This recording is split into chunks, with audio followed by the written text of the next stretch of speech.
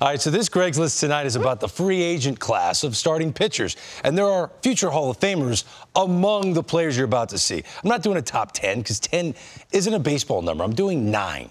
Your top 9 free agent starters, and it's a guy that's got a pair of Cy Youngs on his resume. Number 9 is Corey Kluber. ERA is sub-4 right now for the New York Yankees, and got off to a slow start, but I got to tell you, Corey Kluber still has the ability to spin a baseball. He can get the occasional swing and miss when he needs to. I think there'll be some suitors for Corey Kluber. He's number 9. Number 8, a guy that at times throws under 70 miles an hour. He's got a 4.23 right now in line to get a win for the Houston Astros. Zach Greinke still gives you innings. He'll still tell you what's coming in terms of pitches occasionally. I've got him lower on the list because the velocity's way down. I just can't see teams really courting the great Greinke.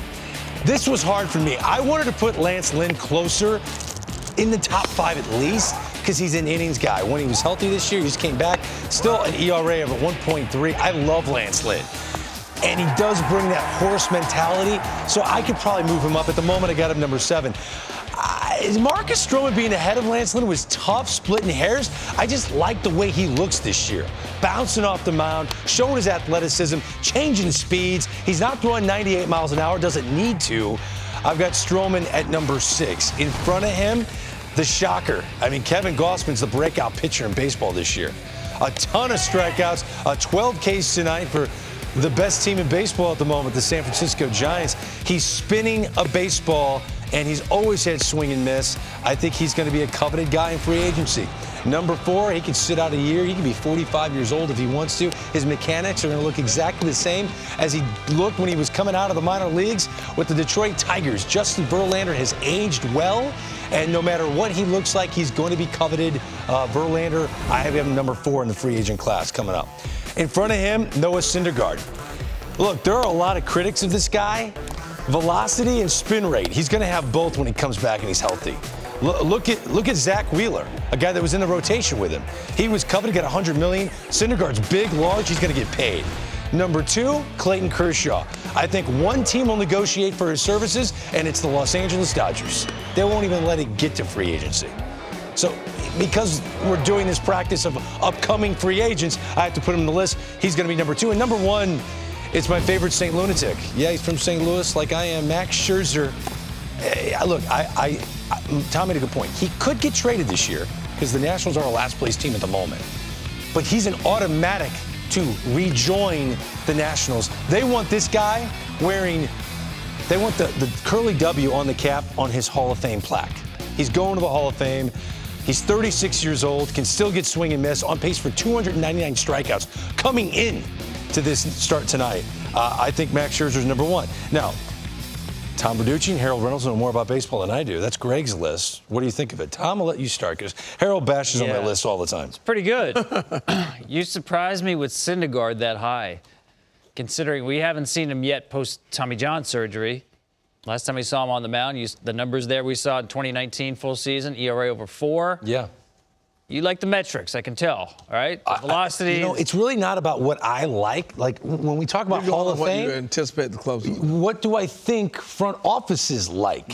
And yeah, you know what did well for Zach Wheeler, right? Wheeler got paid more than I thought because why?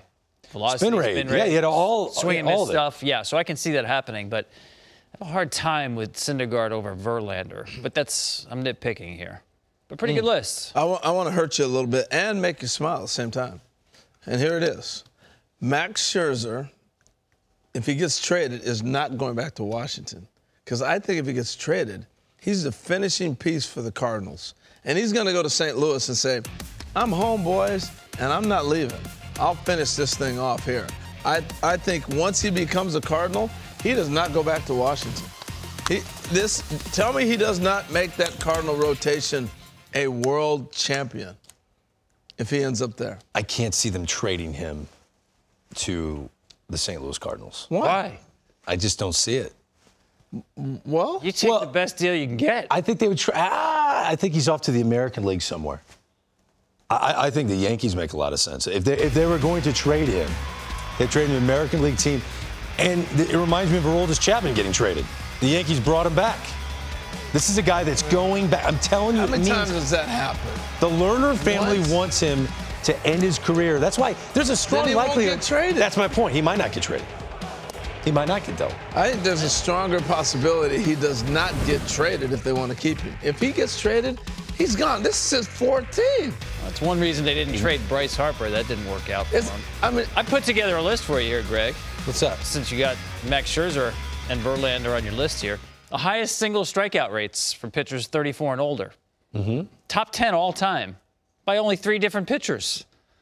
Randy It's Johnson, amazing. Max Scherzer, and Justin Verlander. It tells you how well Scherzer is aging, right? Yeah. We're seeing some of the best baseball. I know there's a lot more strikeouts in the game overall, but he's kept pace and even exceeded the pace of the increase of strikeouts. No, he's tremendous. It's funny you mentioned why I had Syndergaard so high on my list and Verlander behind him. Verlander getting up there in age. I feel like we just think he's an automatic Cy Young contender, A, not knowing where he's going to pitch next year. And this is the first, Tommy John surgery for a guy that has been, pretty healthy for the most part his entire career. Is it a guarantee that Justin Verlander is going to be lockdown ace coming back next year? if he's healthy, yeah. He'll be much more than a year removed from the Tommy John surgery, and they do such a good job with those these days. Plus, he has told people, and I've heard him say this, he wants to be like Nolan Ryan. He wants to be pitching and power pitching into his mid-40s.